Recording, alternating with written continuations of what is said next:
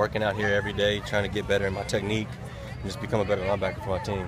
Linebackers are probably the most experienced group out there. How much are you guys taking that responsibility of being leaders? Oh yeah, we're taking it like, to the fullest. We all want to be out there, be the vocal leaders, and just go out there, work hard every day. Because if I work hard, then the guys next to me are going to work hard, and so we feed off of each other. So that's just how we're trying to keep. We're trying to do it this fall camp. Those first couple